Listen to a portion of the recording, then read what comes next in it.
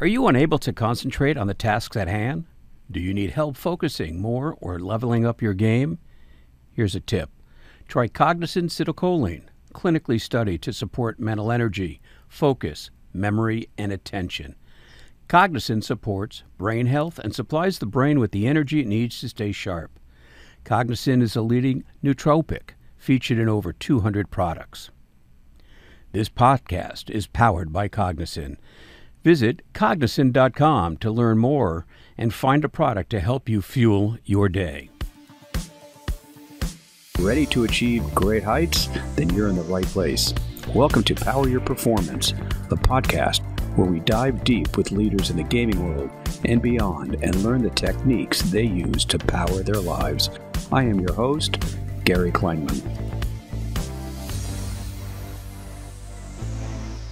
No, Falstein, welcome to Power Your Performance. Thank you very much. Glad to be here. It is actually a pleasure to have you. As we were talking a couple of seconds ago, my interest is always in health wellness through the lens of gaming, and that's what Skins, the company, is all about. And your history as a game designer is just fascinating to me. In many respects, you can look at your bio, and you're the guru, so to speak, of game design by not only by resume, but by history and where you have been and what you've accomplished. So tell me, when you were young, were you gaming? And is that why you said, I can design games? Where did the impetus and passion come from? Yeah, well, I've certainly tried to dissect that myself out of curiosity. And I was a big game player as long as I can remember, certainly since I was 5 or 6. But I'm old enough that meant board games. And it really wasn't until, I was about 14 or 15, and had been going to the local arcade where there are all these mechanical pinball machines. And there was this wonderful white plastic thing with a TV monitor in it and a space game in it. And this was Nolan Bushnell's computer space game that he did before he did Pong. And it turned out that it was just too complicated and expensive for the public, but it was exactly right for me. And I remember still very clearly just being so shocked by this thing that looked like it had, come from 20 years or more in the future, and thinking, why aren't there more of these computer things? This is great. So, I'd say that was kind of my pathway, but I got into the games industry without realizing it was even an industry. This was in early 1980. So I really just thought, I had people telling me this is a fad that's probably going to blow over. And I thought they might've been right, but I figured if it is a fad, then I want to stick with it as long as it lasts. Well, maybe you're one of the reasons that it wasn't a fad and it did get some longevity. Were you also like a sci-fi fan? Absolutely. Up? So you think that there's a crossover between the kind of games you liked and the world or the entertainment and the stories that engrossed you? Absolutely. And I think I share this with, I would say, 90% of the game designers of my generation, that we grew up on fantasy and science fiction. And it's funny, I compare notes and we have a lot of the same old paperbacks, stuck away that we couldn't do without. But that was a great inspiration. And I went to a college that let me design my own curriculum. And I ended up doing as my big senior project my first video game, my first full-scale video game that was simulation of mining and combat in the asteroid belt. A little bit like actually what the TV show The Expanse has been doing up until recently. It was that sort of a milieu. And that was, that kind of science fiction, Star Trek and then Star Wars were really my inspirations growing up. And, it's just been a pleasure to not only get to do that sort of work, but for, to work with some of the people that worked on those projects and, get to bring them to the interactive age. Did you find resistance as a young kid in playing games and having the interest in the subject matters you did? Because I have to believe then it certainly isn't as common as it is today.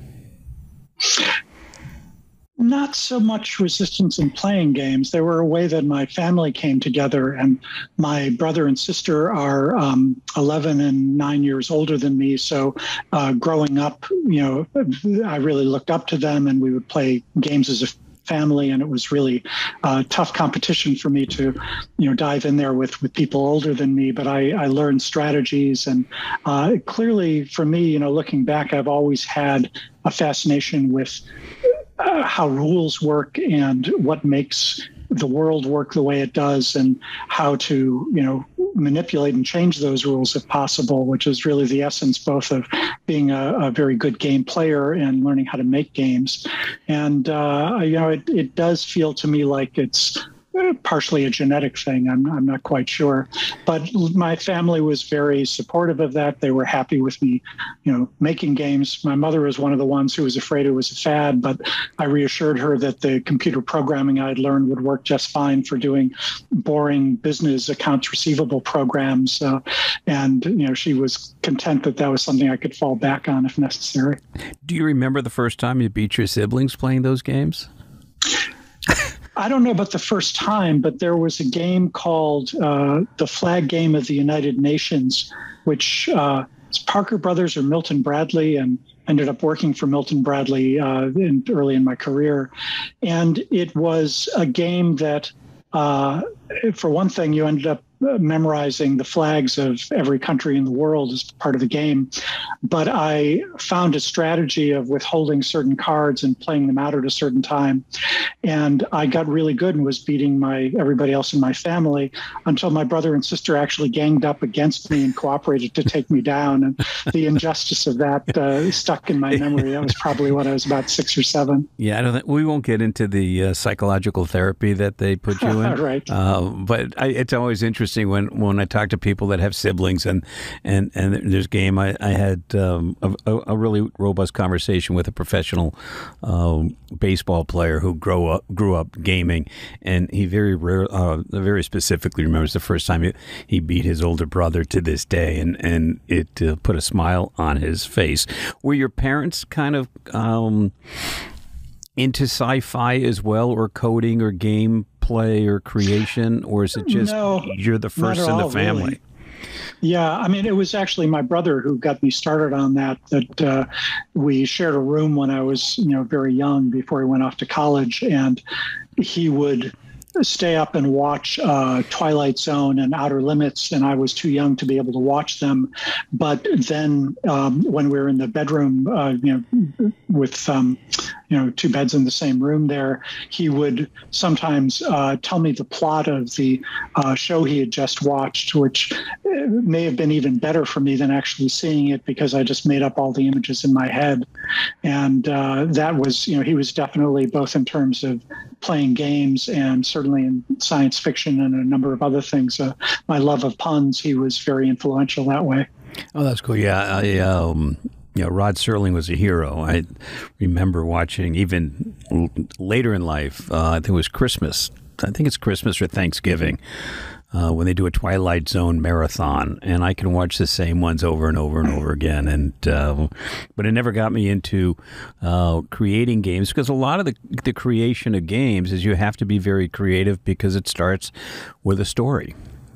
And so, did you always have stories in your head that you were playing to yourself or others, and then ultimately, which we will talk about, then had the good fortune to be able to create that and morph that into actual games that others can play? That's an interesting question. I wouldn't say it always started with a story for me. That as a game designer, sometimes I think about what we now call game mechanics, but even as a child, I had a sense that there were certain ways that would be interesting to play. And often there was a story involved, but sometimes it was fitting the story to the mechanic. And just as an example, one of the earliest cardboard games I remember making as a child, I was rolling coins down the linoleum floor, just trying to see if I could get coins to roll. And I found that if I made a little sort of slot out of cardboard, and then rolled it down there, they would go a lot farther. And it reminded me, I had recently seen the movie Sink the Bismarck about the hunt for that ship in World War II. And it reminded me of torpedo planes dropping a torpedo in the water and having it roll.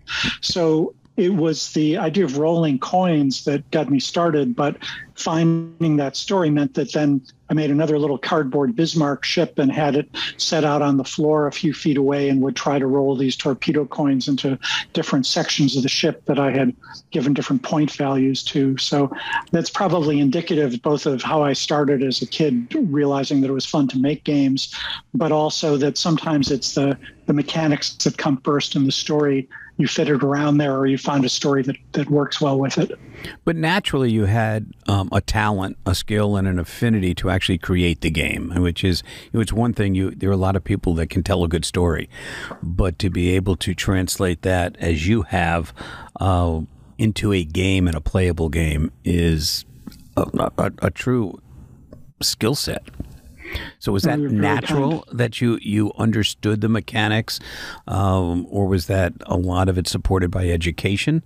Where do you learn that actual, tactile skill to build that out?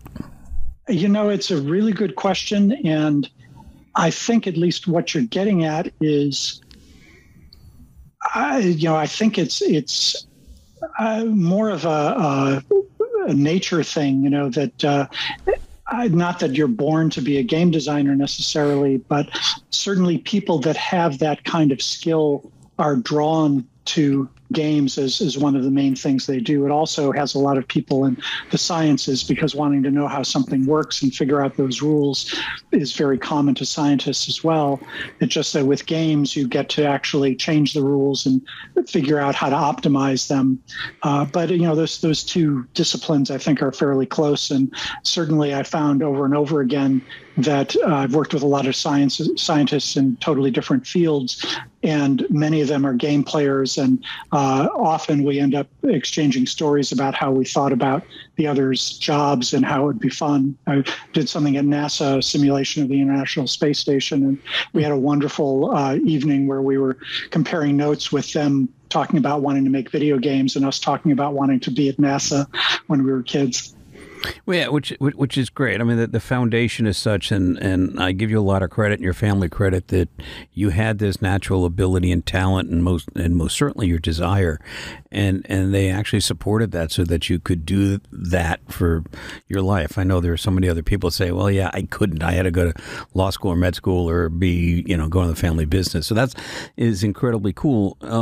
But when you got your first job in terms of creating games, were they your ideas, or did it work as you're at Lucas and they go, we need to do this type game, this type story, but you need to create the game?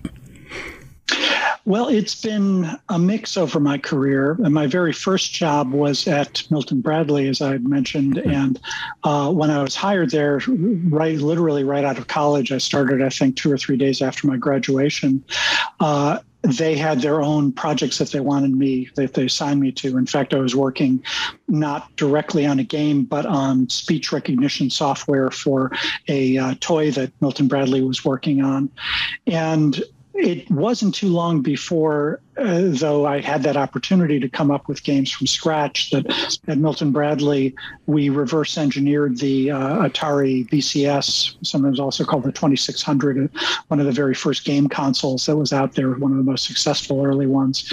And none of the people who had been in the company for a long time really had any concept of what these new video games were about. So this group of us who were all in our earlier mid-20s were basically coming up with concepts ourselves and given a lot of free rein to fit them in. But in general, I would say, I don't know, at least 80 to 90% of the work that I've done in games has been with some fairly serious constraints, either someone else's story, in some cases making a game based on a movie, in other cases people would come to me as a freelancer with a project that they needed a game for, most recently in the health area, and I'm sure we'll talk about that. But yes, they often have a quality they want the game to have, but they don't really know what the game should be. So there's often, a large degree of originality that I get to put in it, but it's extremely rare that I've basically been able to just sort of start from scratch and make whatever type of game I want. And how important, as you're developing a game, is it in your head about music and art that's going to be equally important in the development, or are you looking at it more from just the physical mechanics of the build? Well, I try to look at the interactivity first. Chris Crawford, a very early game designer, video game designer, always talks about verbs, not nouns. You want to think about the ways that players are interacting, the choices that they can make, and to quote another game designer, give them a series of interesting choices to make. And that's really at the heart of it. But it's impossible to do that in a vacuum. So I will think about not necessarily the music per se, although some designers think about that right away, but certainly the visuals, and certainly as a former programmer, I haven't done any serious coding in many years, but I always think about what the computer or console or whatever system you're using is capable of. And what I find really exciting is to look at the constraints, that there always are many constraints, either, as I say, a story or a framework that I'm given, the technology that the game is going to run on, the audience that you have, the stakeholders. Sometimes you make a game to be played by one person, but you're actually trying to sell it to their parents. And in fact, to get their parents interested you need to have other people who might promote it to them, a teacher or a doctor, for example. So it can get very complicated trying to sort out all these different influences. Right. Who are the stakeholders and the gatekeepers? Yeah, exactly. In terms of getting the games made, too, that you need to be a bit of a diplomat and make sure that whoever's putting up the money supports you and is willing to put in a little bit more if it's necessary.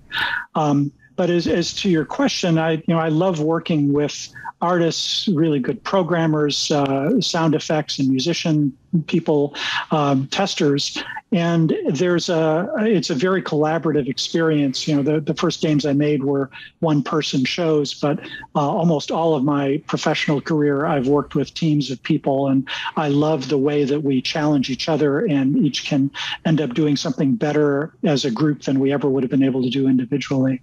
Well, I certainly would hope so, because gaming at its core is communal engagement, right, or multiple engagement. So I would think that the methodology to create the games would be based in that as well, and that's got to be fun from a work perspective, to work with incredibly credible creative teams that certainly understand the science and the mechanism, but understand story and conflict resolution and art and history and music. I mean, it's kind of like an entire curriculum rolled into one. Absolutely. Was there a lot of different perspectives in each of the organizations you worked for, whether it was Lucas or Dreamworks, and even at Google? Yeah, I mean, there are company cultures. That's been an interesting thing that I kind of took it for granted early in my career, and the more experienced I've become, the more aware of how a company culture shapes creativity and direction. One of the things I find interesting is that, having had the privilege of working in the very early days at Lucasfilm Games, we were actually part of a computer division of Lucasfilm early on. And the biggest chunk of people in the computer division was the graphics group that was what became spun off to be Pixar. So a lot of the folks at Pixar are, at least on the founding level, are people that I knew and that I worked with. And I've seen how the George Lucas and the company culture that he created going back to American Graffiti, I believe, really pervaded the way all of us at Lucasfilm thought, and very much affected Pixar. And I've since worked with people who trained at Pixar but were never part of Lucasfilm, and they've started companies. And those companies, it's really a family tree. You can see how they encourage creativity in the same ways. In some cases, even have the same sorts of structure of buildings to have, to your point, meeting places where it's very easy to bump into other creative people accidentally and be able to just have conversations that come up out of nowhere. That something that I've learned is really critical and unfortunately is very difficult to come by in today's COVID isolated age. Yeah, I would think so. And I'm looking forward to getting back in person meetings. I've had a few in the last few months. There's nothing better. And probably ultimately a blend of some remote and some together. But I guess one of the other things, and again, I have no, you kind of lose me at all control delete when it comes to technology, is the ease of, and ease may not be the proper word, of the creating a game, that the tools today are so much more responsive and probably even more intuitive. So when you started, you've seen that journey of technology making it easier to create a game? Is it? Yeah, very, very strongly. I mean, some of those 2600 games I did at Milton Bradley, and none of which were ever published, by the way. It's a long story, but they gave up on getting into that area because they were too nervous about the cost of electronic games.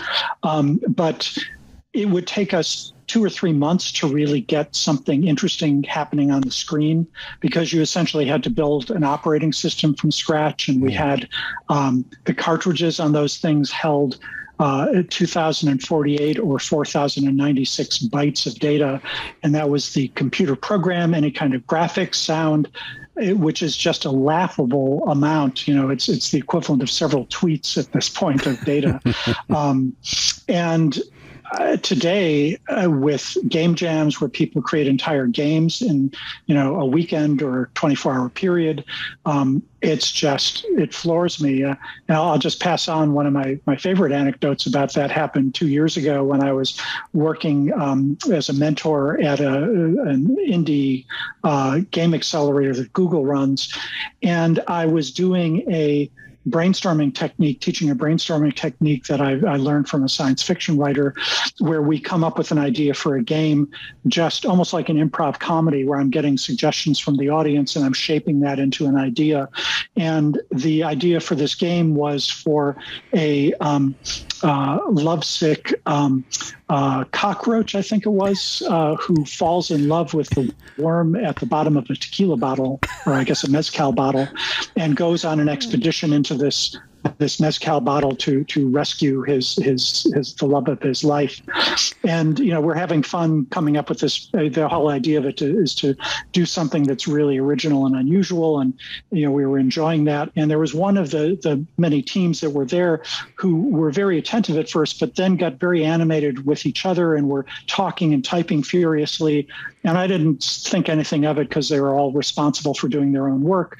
But at the end of the hour, I was answering questions, and these two guys came up to me a few minutes after the class ended, and they said, "You stole our idea." And I said, "What do you mean?" As we just brought it up as we were there. And they had actually mocked up a functioning version of the game that we described. Oh my gosh. Literally as we were talking about it. Unbelievable. And it was ugly. It was very simple.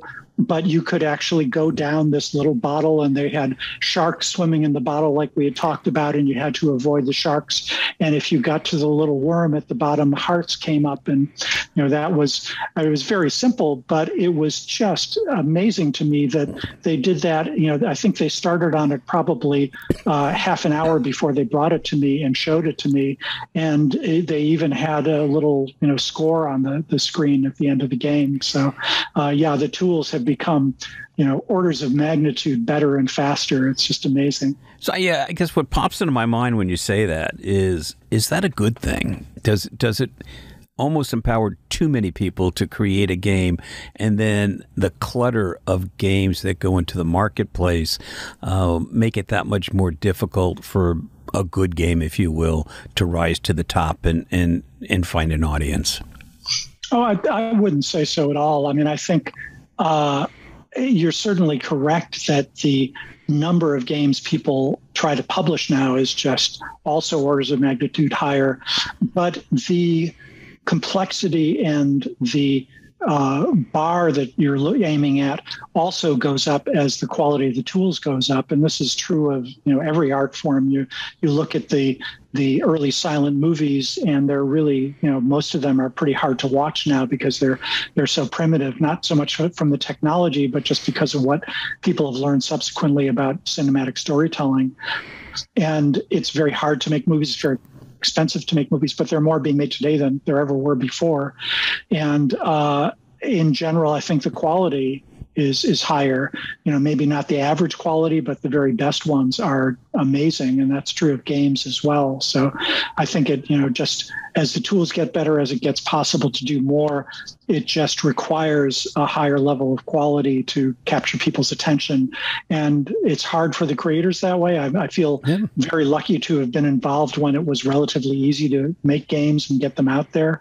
But, the price we paid is that the technology was, bear skins and stone knives compared to what we're using now.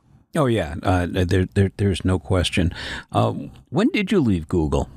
I mean, how long's it been? Well, I was at Google for 4 years from, 2013 to 2017. So it's been about 5 years now. And then you started your consultancy after that? Is that? No, I actually did the consultancy since 1996. But I stopped because the offer to work full-time at Google was just too good to pass up. So I basically kind of froze my company and thawed it out when it was time to leave Google. I was not able to work on the kinds of games that I wanted to. And in fact, the job I'd been hired for kind of ceased to exist almost before I was able to start working on it. So, company politics and big companies with a huge number of projects. So it's a fascinating place to work, but I wanted to go back to my freelance work, both because it was less stressful and because I really wanted to make a lot of games, and Google was pushing more and more into helping organize events to help game developers make games for their hardware, which was not really my area of expertise. So now we get to talk about the real fun stuff. Neuroscience, neurogaming, health, wellness, nutrition, and gaming. What do you recall being your first trigger or thought that said this is important to you? Well, the first game that really influenced me was a game I had a very small role on. It was called Remission, and it came out in, I think, 2002, 2003. I remember very clearly we had our first meeting for it it was September 12th, 2001, and it got canceled because of the events of September 11th that day. But that was sponsored by the wife of the man who started eBay, and the wealth that the Omidyars who founded eBay had was being put to a lot of philanthropic uses, and one of them was this company called Hope Lab, and Pam Omidyar wanted to make games to help with children's health and was not a gamer herself. So, ended up bringing in a lot of people, and, it was a very interesting organization. The game itself was to help teenagers who had leukemia and had been on, through radiation and were now on chemotherapy. A significant percentage of them were just lying about taking their chemotherapy pills because it made them nauseous and they didn't like it, and they were teenagers. So they figured after they'd been through the radiation, they were feeling pretty good now and they didn't really need the pills. But of course, they really did, and it was hard to convince them. And the game, surprisingly, even with a big double-blind randomized controlled trial to make sure that this was not a spurious result, it actually made a big difference in their habits and their adherence to taking these pills. And that was a game changer, no pun intended there for me, just to realize that I could work on games that could literally save lives. And particularly, I think around that time, the turn of the millennium, there was a lot of press then about games being all violent and all terrible and ruining the kids of America, and the vilification that went through a little peak around then and then got completely discredited by many studies. But at the time, it felt really good when people said, "Oh, you make video games? Aren't those terrible? Aren't they ruining the lives of children?" Well, I've said, it's saving the lives of some kids with cancer, but, I think that's a pretty good cause. So it was very nice to be able to that's counter fantastic. those arguments. And so you continue to want to do that after having that kind of success and seeing the impact that gaming can have in a health setting. Absolutely. And also because I've always been fascinated by how the brain works, and a lot of these games, even if they're not about neuroscience per se, understanding how the mind of the player works is something that game designers are always fascinated about. A lot of us have a strong interest in psychology as well as sciences involving things like fMRI and EEG and understanding the function of the different parts of the brain. So that was a very natural fit for me, in that there's a nice synergy between researchers in neuroscience who have often very boring tasks they want people to do over and over in order to be able to measure things. And they find games as an incredibly, effective way to keep people engaged and to get them interested in doing precisely the kinds of things you want to do. And we as game designers, in return, learn a great deal from these neuroscientists about how to make our games more compelling, what it is that it really means, what we're doing inside people's brains as they're in the process of playing a game, and what kind of keeps them interested, what sort of, dopamine or other types of neurotransmitters are being released as you play.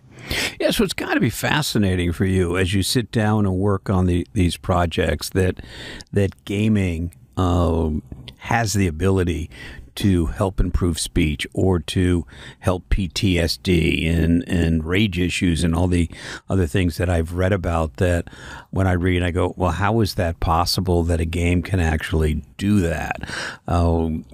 So how do you, as a game developer, you're not a neuroscientist per se or trained in that way.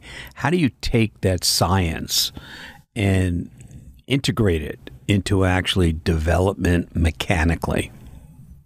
Well, that's really the heart of what fascinates me about all of this. As I've said, I've been a science nerd, and even my science fiction interest was, in part driven by wonder at the space age and the stuff of my childhood that way. And it also fits into what I said about the pleasure of working with a team of really qualified people when you're doing serious games, which is one of the many not great names for what it is that I tend to do, but you end up working with subject matter experts in all sorts of fields. Certainly, most recently, it's been in medicine and neuroscience, but I've also worked with economists, with nutritionists, with NASA scientists and rocket scientists, just a whole range of people. And essentially, it's everything is a custom job, that we're still at a point where there are few rules. It reminds me, in fact, of the entire games industry back in the early 80s or up to 1990 or so, where we really weren't quite sure how to do what we were doing, but we were seeing really good results. So we kept pushing it forward. Things are more informed now than they were at that point. And of course, working with medicine, you're under a lot of constraints to be much more careful with the kinds of games that you produce and the effects that they have. But the principles are very much the same. And as you say, it's quite amazing the range of what games are being discovered of being able to affect, in addition to what you mentioned, dealing with trauma, dealing with depression, helping people with degenerative diseases like Parkinson's or Alzheimer's, helping people on the autism spectrum. And in fact, one of my current clients has a game that they believe can help mediate myopia, nearsightedness. Wow. And children can play this VR game for a few minutes a day for a long period of a couple of years. And the initial results suggest that if all works out, there's still a lot of testing to do. This can actually diminish their need for glasses or maybe even eliminate it in many cases. And I just find it mind-boggling and wonderful that we can make a game that does that sort of thing. Oh, what a joy for you to participate and have a helping hand in helping anybody with whatever their conditions happen to be. Oh, are there areas that you find are more apt to being beneficial in terms of games and health? Is it the neuro side that games can support versus more physical? Well, it actually, it's interesting. There's a very wide range. Several of the companies I've worked with, including one of my current clients, use games for physical therapy. So even their games can, do quite a bit. In this case, if you're recovering from an injury, you end up having to do a bunch of repetitive moves. And this particular startup I'm working with is using augmented reality. You set up a phone in front of you and you hold your hand up, and by doing various gestures with your hand, you play a game, but those gestures were selected and prescribed essentially by a physical therapist. And it's the kind of boring stuff people hate having to do, and it can be kind of painful to get over arthritis or other injury problems. But with the game, one of the things that happens is if you're really involved in a game, you don't notice the pain, or at least your brain and your attention is so focused on the gameplay that it's no longer this overwhelming, debilitating problem to have some pain involved. Another client is working on pure pain remediation through gameplay and a similar idea. And yes, so neuroscience, things that are addressable by training your brain and by people actually changing the way they think are probably the most amenable to games. That's why there are a lot of games for anxiety relief and relaxation and meditation and PTSD. All of those things, or phobia treatment, all of those things involve neurological changes that you can actually do voluntarily and have traditionally been done with a therapist, but it scales much better to have everybody's phone or computer being able to do this instead of having to set up appointments with a limited number of professionals. And then with the growth and certainly the improvement in AI and VR, that's got to be another important layer in the game development. So how do you get yourself to be not an expert per se, but competent in looking at AI and VR and incorporating that technology into what the creation of a game, the way that you've been doing it your whole career? Well, I mean, this goes full circle to our talk about, sort of the personality of a game designer and thinking, fascination on how things work.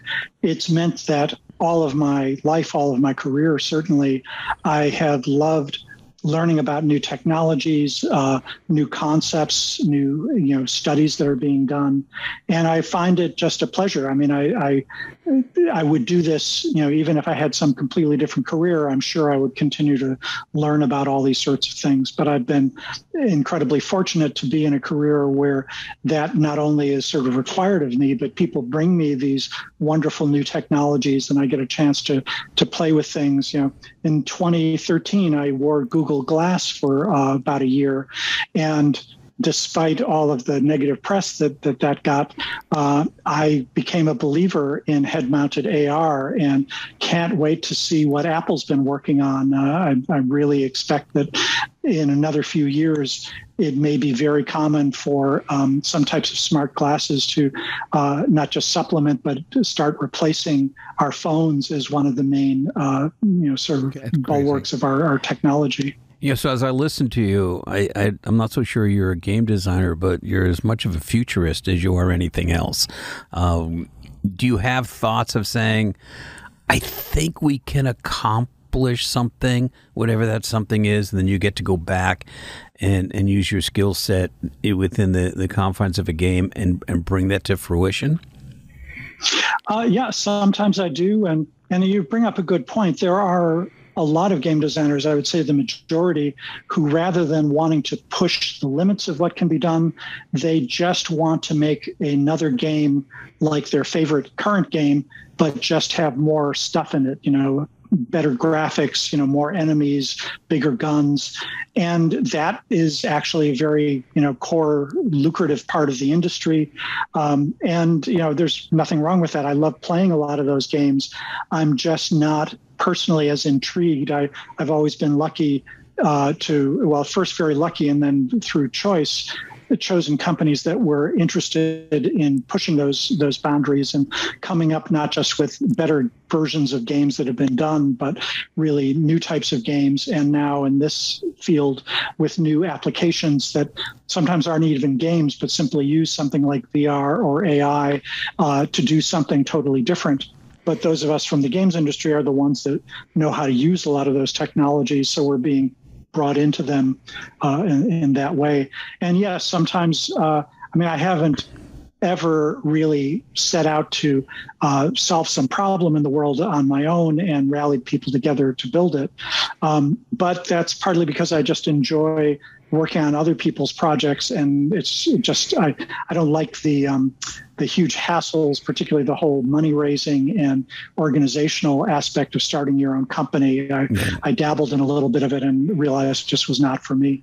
Now, you spend more time on the business of the business than what you started the business for. So Exactly. It gets to be an intrusion. No, I love, organizations like Games for Change that really look at games and the social impact that games can really help achieve maybe not a solution, but positive growth and impact for individuals and groups. And I've always been fascinated by how games are no longer just entertaining, even though they are, but you take businesses that train management on games by creating an avatar in a game, and they have to reach certain excellence and move on to another level to get into it, a further deeper management program. I think it's fascinating, and everything I have read in terms of what, not specifically what you're doing, what games can do for health and wellness is just fascinating. I commend you for that.